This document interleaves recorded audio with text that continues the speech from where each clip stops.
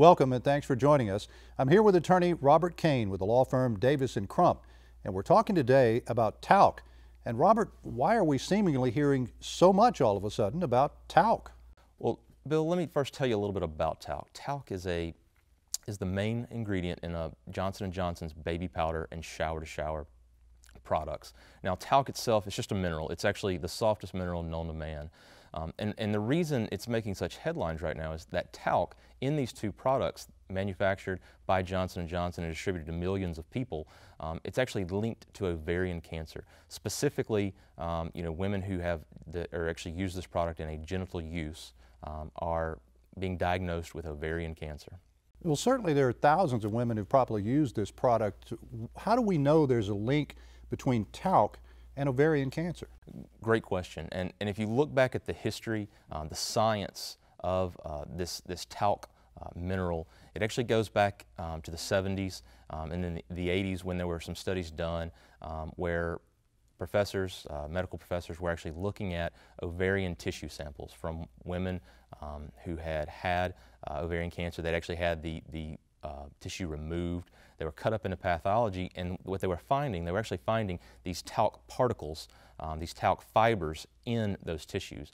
Then you advance a few decades into the late 80s, and you actually had a doctor at Harvard Medical School who did studies that actually linked this ovarian cancer, these talc particles, specifically to women's use of baby powder and the shower-to-shower products. So since then, we've had over 20 studies that link the use of these two products, the baby powder, Johnson & Johnson baby powder, and the shower-to-shower to ovarian cancer. And specifically, the American Cancer Society has actually come out and they've said in some of their studies there's a 30 to 40% risk or chance that a woman who uses these products of developing ovarian cancer.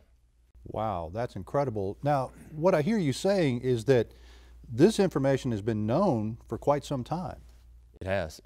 And one of the devastating things about this risk and this specific injury, ovarian cancer, is the fact that it's extremely hard to diagnose. And not only is it hard to diagnose, once it is diagnosed, it's usually quite developed. And what that means is usually it's in a later stage of the cancer. It's harder to treat, and unfortunately, it usually leads to death for a lot of these individuals. Why just this Johnson & Johnson product? A lot of companies probably use talc in some way. Yeah, Johnson & Johnson is certainly the biggest shareholder in the market of these talc products. Most people, when they hear the words baby powder, they associate it with Johnson & Johnson. And then you add on the fact that they have the shower-to-shower product that they market to specific demographics. They own such a large market share, and they just dominate the majority of it. That's the main reason it's specific to these two products right now. And certainly Johnson & Johnson has to be aware of these dangers, correct? Absolutely, they absolutely are aware. There are internal documents that show that they were provided studies dating back into the 70s and 80s, and certainly they have waged their own internal campaign to fund studies that debunk these theories, as they like to call them theories, that ovarian cancer is caused by this talc mineral in their products. But as we've seen time and time again, the studies continue to show when they're independently done by individuals who are not, related to or funded by Johnson & Johnson, that the talcum powder, this talc used in their products, the baby powder and the shower-to-shower, it leads to ovarian cancer. I said at the top of this interview that it seems like a lot of people are just now hearing about this, and so far there are no warnings on any of those Johnson & Johnson products. That's correct. That's correct. And that's one of the things, you mentioned it's become big news now. And one of the reasons for that is there was a trial recently in St. Louis, Missouri, and it resulted in a verdict of over $72 million. And one of the biggest things that they showed at that trial was this history of Johnson & Johnson knowing that there may be some link and knowing that information. They never put a warning on that on the bottle, and that's all they had to do. They've put a warning on there that it may cause lung cancer from inhalation, but they've never even thought about or considered putting a warning on there for ovarian cancer.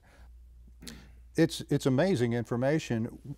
There are probably many thousands of women who use this product now or have used it in the past. What would you advise them to do?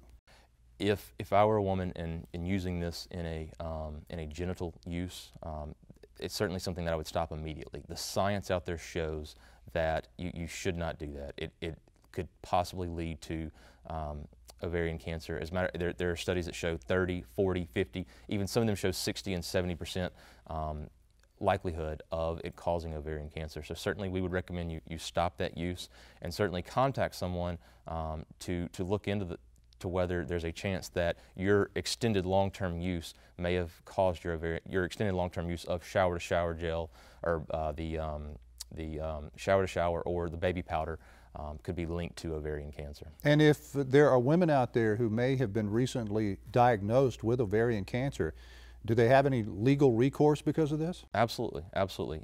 Certainly, it's not a fact that every single individual who uses Johnson & Johnson baby powder or shower-to-shower is going to have ovarian cancer, or that someone who has ovarian cancer and uses those products, that's the actual cause of it. But it's certainly possible that that was the cause, and if it was the cause, if we can show that through tissue samples, you certainly very well may have legal recourse. Good and surprising information about the dangers of talc. We're talking with attorney Robert Cain with the law firm Davis & Crump. Thanks for watching.